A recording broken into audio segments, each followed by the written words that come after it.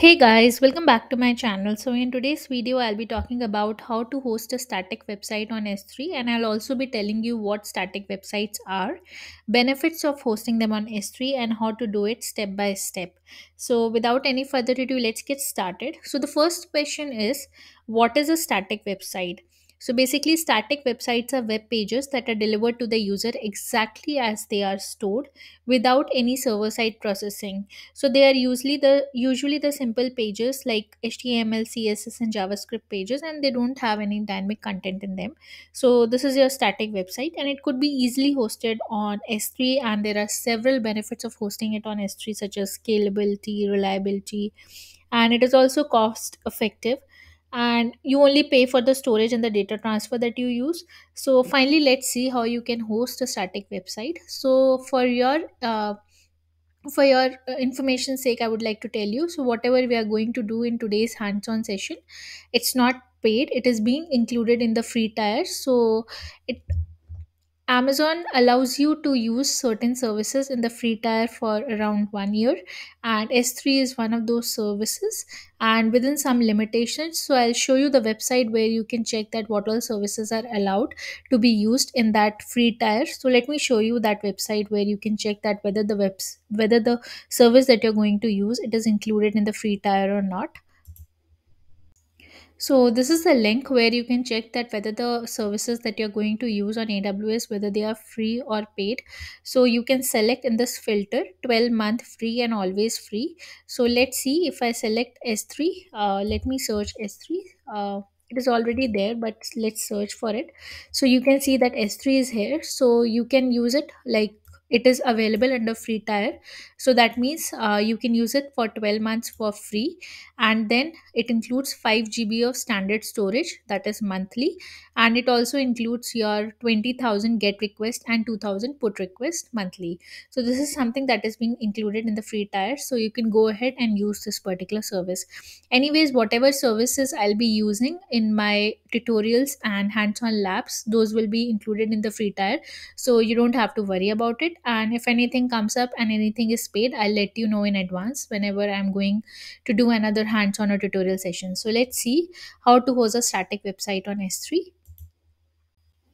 So let's continue with our static website hosting part on S3. So let's search for the service S3 on AWS console, and I'll go over here and search for S3, and S3 management console will come up. I'll click on create bucket, and then I have to give a bucket name over here. So you can select any bucket name. So web host on S3. Let's call this as the bucket, and let's leave the AWS region as the one that is already selected. Let's not do anything to the object ownership, which says AC is disabled, which is recommended. And let's keep this as it is, block all public access. And further, for bucket versioning, we don't want to enable it as of now, so we'll keep it disabled only. Then for purpose of tags, we are not going to add any tags as of now. Then comes default encryption. So the bucket is currently being encrypted by default SSE S3 encryption, which is server side encryption provided by Amazon itself. So let us keep it as it is, and there are some advanced settings. So like object lock, is it is kept as disabled, so let it be the way it is, and let's click on create bucket. So once we click on create bucket, it will create this bucket for us, which is web hosting on S3. And once this bucket is being created, we'll go ahead and upload some objects to it. So let's upload some items to it. So I basically selected the bucket and I clicked on upload over here. It brought me to this particular web page, and once I am here, I'll click on add files button, and these are the files which I would like to add. So I added these two files, and these two files will be uploaded in the bucket once I click on upload button. So you can just click on upload button over here. So the files are now being uploaded to our bucket that we created just now. Now what we have to do is, now let's go to properties, and these are the properties that we selected just now, and they got updated. And over here we have this option static website hosting. So we'll look into this option. We'll click on this edit button, and static website hosting, two options are there. So we'll click on this button which says enable, and we will enable the static website hosting. Hosting type, it says host a static website, so we are going to select it. And then we have to specify the home or default page of the website. So whenever the website URL is being hit, what is the default page that you want to keep for that particular website. So let's name it as index.html for the time being. We don't have any error document as of now, and we don't define any redirection rules. Then we'll click on save changes. So once we have clicked on save changes, in the properties section we have basically told S3 that this particular bucket will be used for static website hosting, and we have enabled this particular feature of static website hosting. Now let's go to permissions, and in permissions we have to it says block all public access on. So that means as of now it will not allow you to access the resources. So for example, we are going to properties and we'll try to access our bucket over here. So let's click on this thing. So it says access denied. Also, before going to our bucket, we have to do one more thing. In objects, we have to upload the index.html, which we defined as the landing page. So we'll again click on upload, and we'll go to add files, and we'll select a simple index.html over here, and then we'll click on upload. So this will upload the default file which we want to be uploaded, to be reflected whenever we hit the link or URL for our S3 bucket.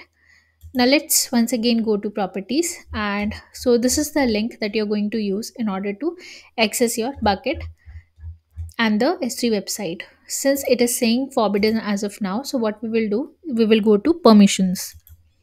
So once we are in permissions, we are supposed to allow the public access to all the items that are present inside our bucket, or all the objects that are present inside our bucket. So we'll click on edit, and we will click on this particular button, and we'll click on save changes. And then in this text box we are going to write confirm, in order to confirm that the changes are being reflected. Click on confirm. Now you will see that block all public access has been turned off. Now let's try to access this particular URL once again. So once again, if it says forbidden, so we need to do one more thing over here. We have to make changes to the bucket policy. Let's go to bucket policy. So bucket policy is also in your permissions tab only. So you will go over here. It says bucket policy. You will click on edit. I'll show you how you can make changes to your bucket policy in order to make your website accessible through S3. Now there are two options: policy examples and policy generator. We'll click on policy generator. We'll land on this particular web page. Then in the drop down, we'll select S3 bucket policy, and effect we will say allow, and in principle we will select asterisk, because we want to allow everything that is being present in our S3 bucket. And then in actions we are going to select get objects. So basically we want to give this permission to the users that they can fetch the objects, any object. And then it is asking for ARN. So for ARN we can copy the ARN, bucket ARN, that is mentioned over here. We'll copy the ARN, and once the ARN is copied, we have to type slash after it and asterisk, so that it allows us to access the objects. And we'll click on add statement. So once you have clicked on add statement button, then you will click on generate policy. So this is the policy that is being generated by policy generator. You can copy this policy, and you can go back, you can close this tab, and you can go back and paste that particular policy which we generated just now. So this is the policy, bucket policy, which we are going to attach to this particular bucket. We'll click on save changes. So now we have given access, and we have attached a bucket policy as well to our S3 bucket. Now let's try to access this particular URL where our website is being hosted. So now you can see the index.html page, it gets displayed. Whatever index.html page I uploaded, it got displayed. So that means you can access the S3 bucket by following all these three things. So the first thing that you have to do is you have to create an S3 bucket. Second thing you have to do is you have to upload the objects. Third thing which you have to do is you have to go to properties and you have to enable the static website hosting, and you have to tell the name of the landing page, let's say index.html, which you have uploaded in the bucket. And finally you have to go to permissions, and in permissions you have to remove this block public access. You have to turn it off. It will be on by default when you create a bucket. Then in the permissions overview, in this particular section only, you have to go down and you have to check bucket policy, and you have to paste the bucket policy over here. I'll leave the link to this particular bucket policy if you want to refer to the bucket policy that we just generated. I'll leave the link in the description box so you can use that for getting this bucket policy.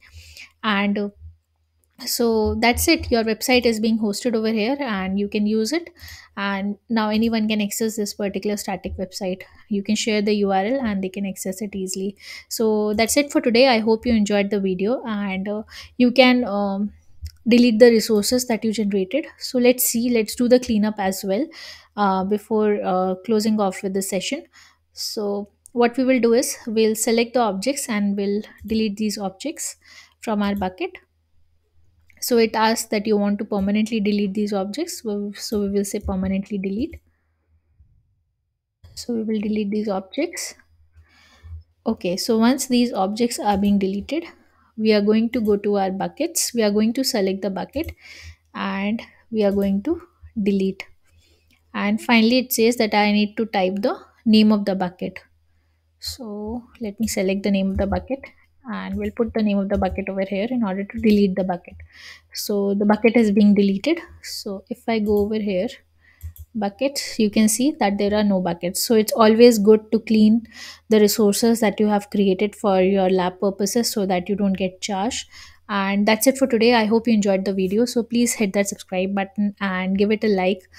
Thank you for watching and stay tuned for other videos on such AWS lab and hands-on exercises. Thank you. Bye bye.